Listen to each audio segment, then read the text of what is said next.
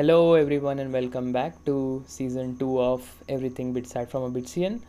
And today let's take a deep dive inside the BITS Pilani placements, specifically the statistics. There is already a video on the channel where I talk about the overall scenario and what branch eligibility and all those things are. But here let's take a dive into the statistics of the situation, about CTC, about branch eligibility, and try to draw some insights from some concrete data. So I just need to give you a few disclaimers and some general points. So the first thing is that this data is not officially sourced.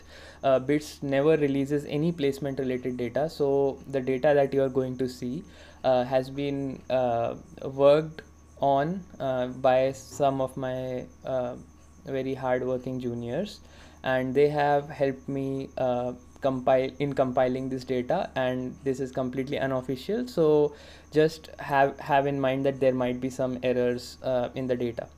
Apart from that, this is only one semester data, so try not to generalize too much. I will also try to give that warning again and again, where we should not generalize too much on just one single semester data, because something like placements are especially volatile, and it might happen that some companies come in one semester and they do not come in the next semester. So one semester data is very less to actually draw significant or very reliable conclusions.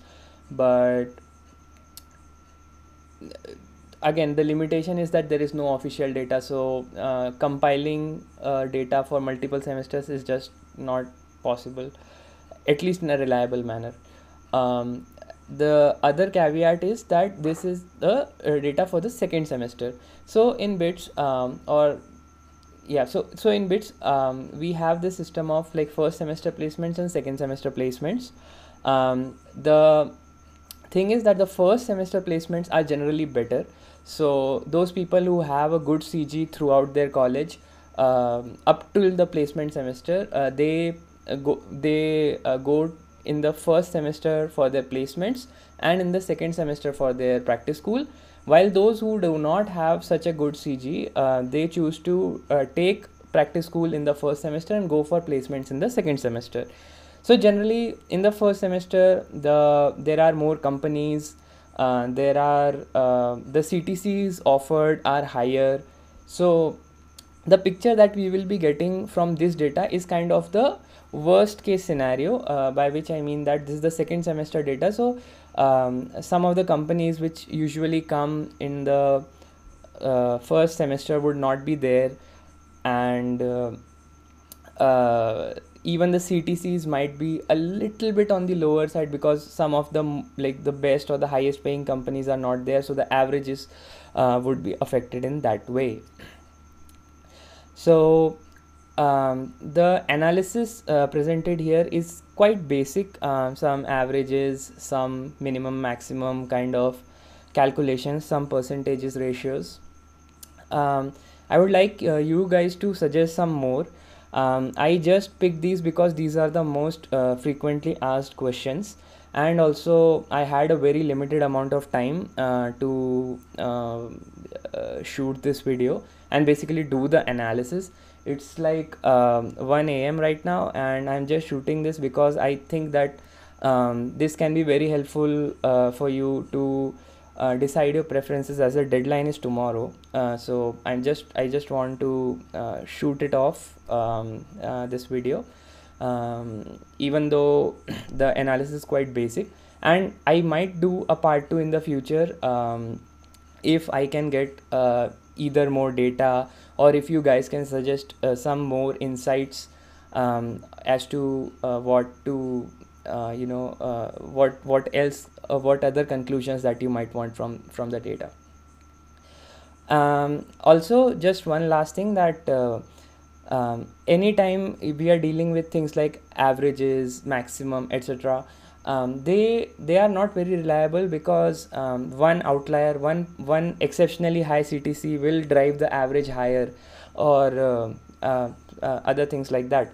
So just keep those things in mind, that aggregates are always like problematic, and as I said, the analysis is very basic, so it will also suffer from those defects.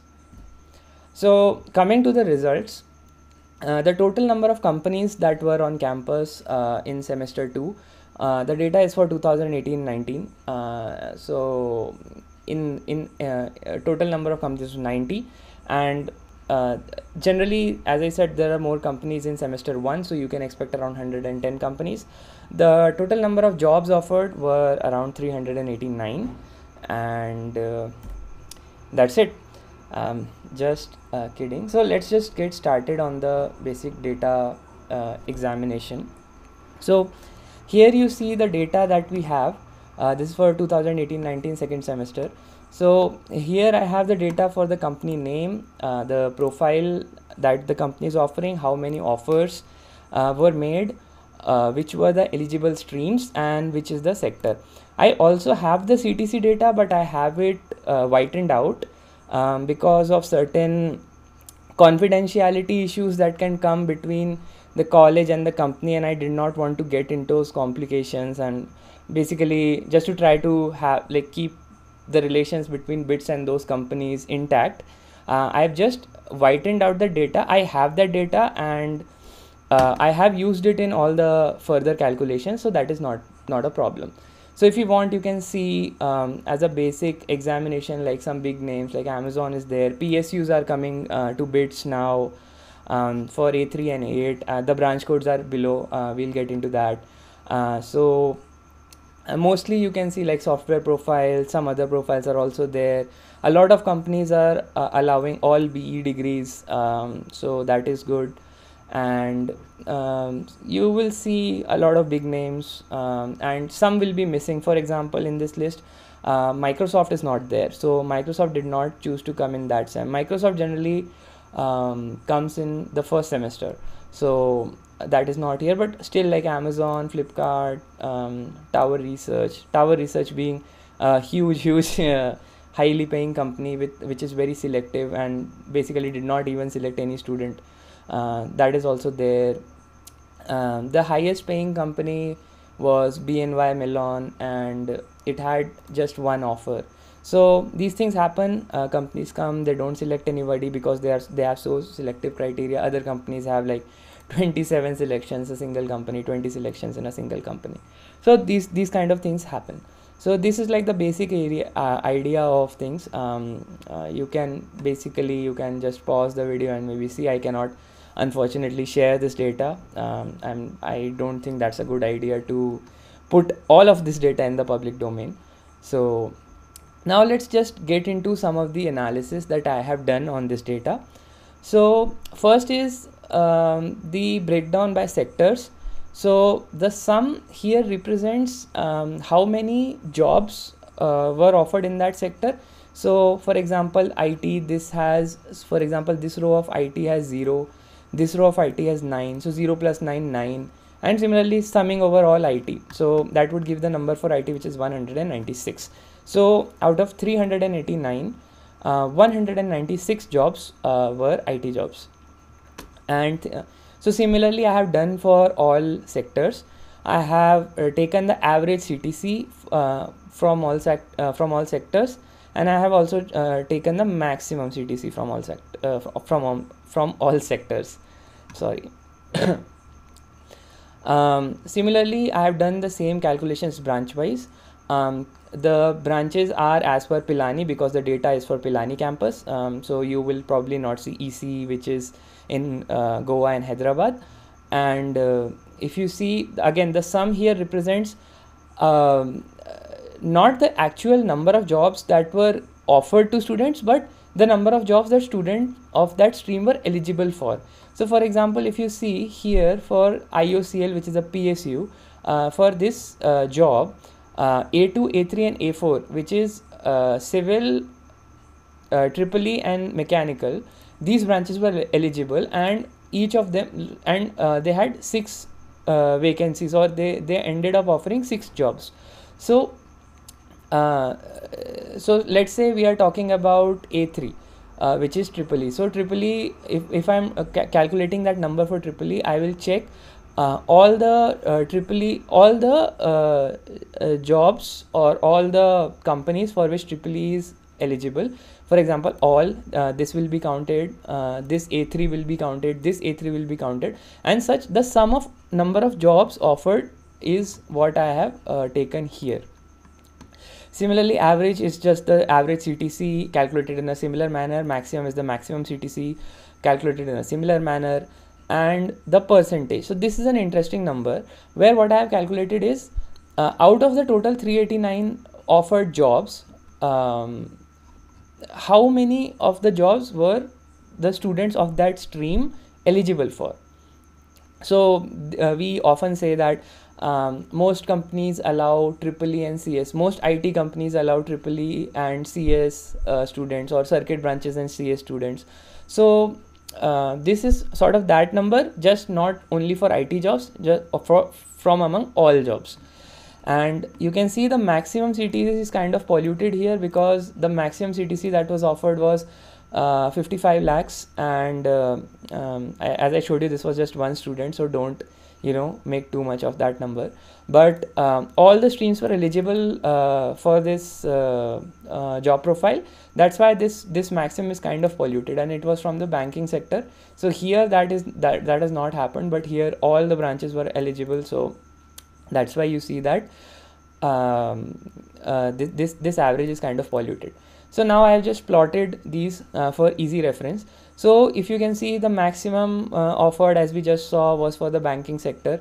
The average is again pulled up because of the CTC of the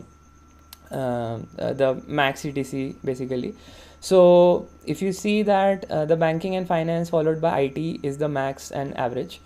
And for the other sectors, the codes are mentioned here. You can pause the video, take a look if you want. So the leaders again are IT and banking finance. You can see manufacturing and mechanical has a decently good chart here. The axis are, this is the 20 lakh mark. So accordingly you can evaluate, you can pause it and check. Similarly, this is the number of jobs by sector. This is actually a better picture than the above one. This kind of justifies or tells you why the kind of IT hype is there, because the number of jobs are like huge, immense, like no other sector even comes close. So again, you can pause here, you can check with the legend. Banking and finance, if you can see, even though it has the max, average and CTC, the number of jobs is very, very less. Similarly for consulting, others, you can just take a look. Now coming to the CTC part, I have not plotted the maximum CTC because it's just polluting. It's the same among all branches, so that's why I've left it out. Also, these don't be fooled by these axes. These axes are starting at 10 lakhs. Don't think that chemical and all these are very low paid branches. I will talk about this a little bit more in the next graph. So if you see the average CTC, pretty much same for A7, which is computer science, and A3, which is triple E.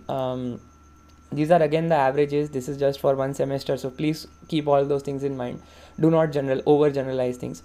In some semesters, even A8, which is electronics and instrumentation, ENI, this branch can have a higher average CTC than A3, which is triple E. So all those things matter. This is just a very general picture, a very basic picture, just to give you some idea about things. And again, the percentage eligibility by branch out of the total jobs offered, how many number of branches were you eligible for. So if you can see, for chemical the number is around 70%, same for civil. The highest number of jobs, job eligibility percentage was for triple E. This is because of one or two PSUs that were there, like GAIL, IOCL. They did not take A7 CS students, they took A3 students. And similarly, that's the reason why A8 is also higher than CS, because there were some PSUs which took A3 and A8 but not CS, and there were some PSUs which took only A3 and not A8, which is ENI. So again, that is why this is the highest, and again this will change from semester to semester. I have a small note to tell you here that I have written as lesson here. So whenever you are seeing graphs, just take a look at what the axes are. Here you looking at this graph, you will feel that okay, Manu is so less, it is less than half of what A3 is. So if I actually change this to the initial plot and I do not modify the axis, then you will see that it's not the case. It's nowhere it's not half. So it's somewhere more than half, but like the difference is not that drastic.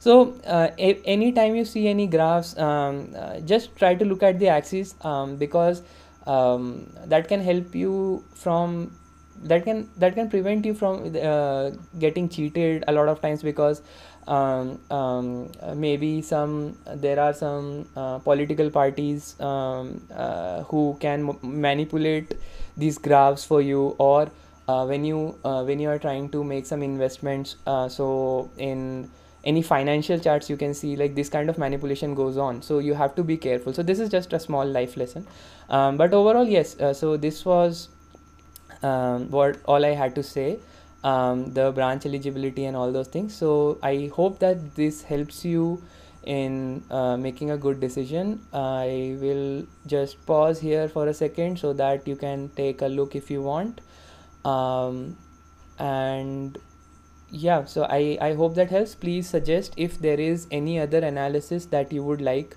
for me to carry out based on this data, and yeah, let me know of your doubts. You can put them in the comments. I'm always very active in the comments. And finally, thanks. Bye bye.